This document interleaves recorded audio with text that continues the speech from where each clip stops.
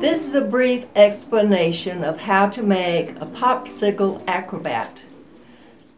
First you get some popsicle sticks, and then you get some dental floss, and if you have a drill with a small bit. So here's what I'm showing you we're going to make today. This is called the Popcicle Acrobat.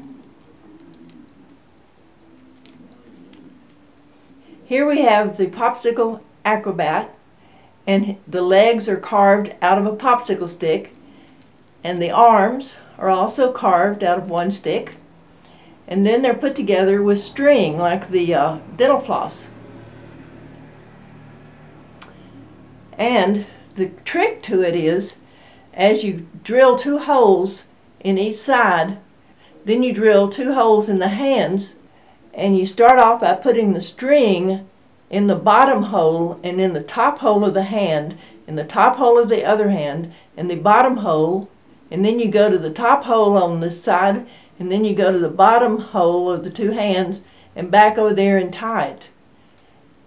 And then you also use a string to hook the arms onto the body and the legs onto the body. That's where you need the drill to make the holes. And I put a stick in the middle so it makes it so you can just squeeze your hands and make him jump. And then you have your Popcicle Acrobat.